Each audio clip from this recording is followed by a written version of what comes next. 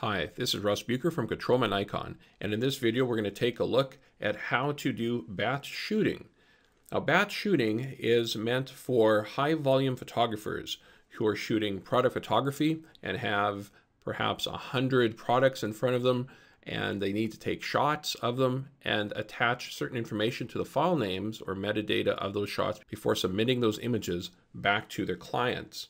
This could also be used for team or class photos where you have a lot of people to take images of, and you could put, for example, their student ID on the file name so it doesn't get mixed up with the others.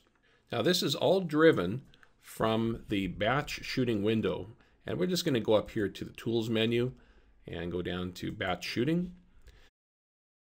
We have in the batch shooting window here a batch ID. Now, a batch ID is a unique identifier, and this could be, for example, the product UPC code or a student ID. This batch ID can be attached to the file name or the folder name or injected into the metadata for the image.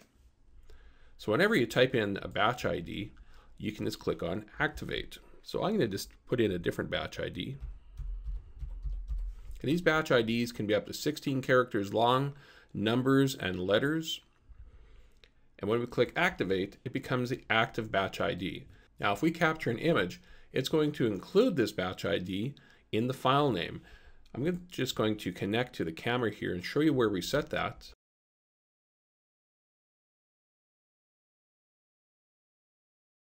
This is all set right here, and basically the batch ID is identified by this file name token.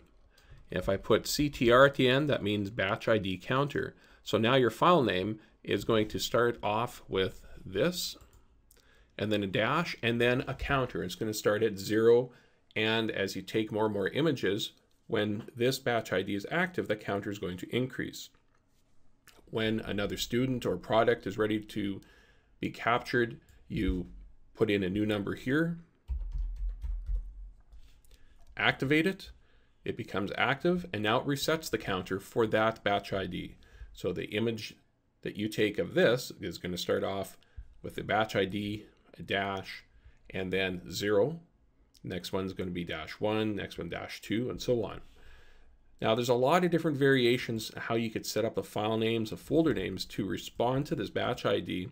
And this is all explained in detail in the Files and Folders tutorial. I'm just going to bring it up here.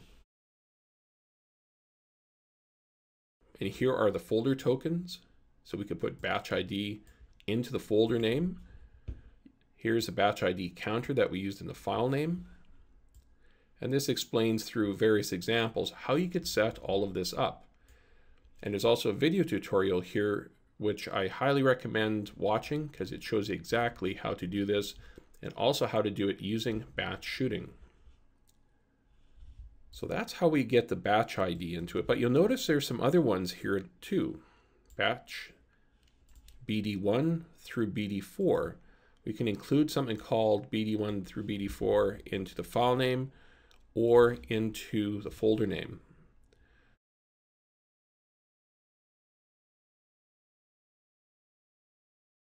We get that data from the batch metadata window. And here I have just a little bit of sample data. This first field here is the batch ID. This is BD1, BD2, BD3, and BD4. So this is one record, and the key on this record is this number, 10,000. So if I was to go in here and type in 10,000, and then go into the preferences, and I'm just going to ensure I have this set here for batch shooting. I want to embed my batch metadata in my image, and I want to show the batch metadata as well. So now when I activate this, it's going to take this batch ID, go find it in the list in the first field, and then retrieve the rest of this information. So this corresponds as file tokens. This up here is batch ID. This first line is BD1. The second line is BD2. Third line, BD3. Fourth line, BD4. So you can put that into the file name, a folder name, or even the metadata. And these are inserted in the IPTC fields in your metadata. Now the advantage of this is that it becomes very easy to find the images associated with a particular student or product. So you do not have to go and rename files after the fact to make them have context for your client. And if you include this information in your file names or in your metadata, then it becomes very easy to search using whatever image archiving system you have, such as Adobe Bridge or AC/DC, because you could search for file names and through the metadata with those applications. We had looked at just manually entering this number. Of course, you can make a mistake here when you enter this number in and maybe brings up the wrong information.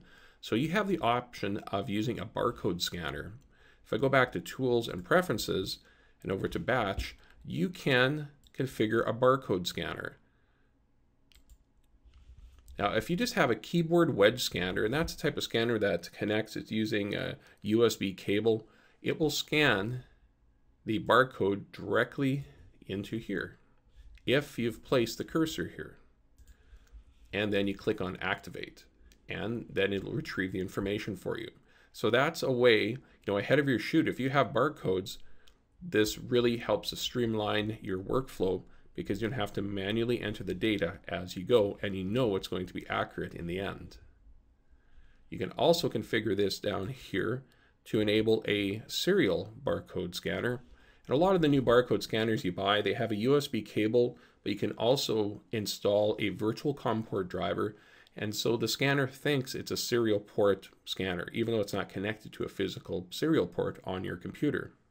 And these are much more reliable than a keyboard wedge scanner because then you do not have to ensure that your cursor is flashing here before you scan.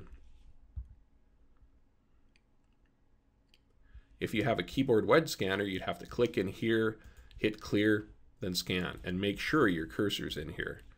If it's somewhere else, maybe over here, it's going to try and scan into your shutter speed list. It's not going to make any sense at all. But if you have a serial port scanner, then it knows to always clear this and scan it in. So it saves a huge amount of time and is extremely reliable. And a good quality barcode scanner only runs you $100, $150 US, and it's well worth the investment if you're doing high volume photography.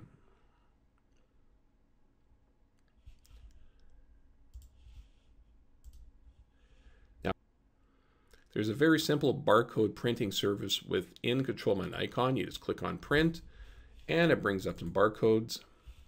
And here it'll print them in 2 columns, or as many barcodes as you have data. It's important that the actual batch ID is in the barcode. This other information up here doesn't matter at all, but the batch ID has to be here in the barcode. And if you read through the help for the preferences screen, it explains what format this barcode needs to be, and some other things like the prefix and suffix characters required for reading this barcode. Now you can print your own barcodes and prepare them in advance, and as long as the barcode number corresponds to this here, or even if you didn't want to use batch metadata at all, you just scan it in here and it will embed that into your file name or folder or your metadata. And that's it. That's how you do high volume photography in ControlMyNikon by using batch shooting. Happy tethering.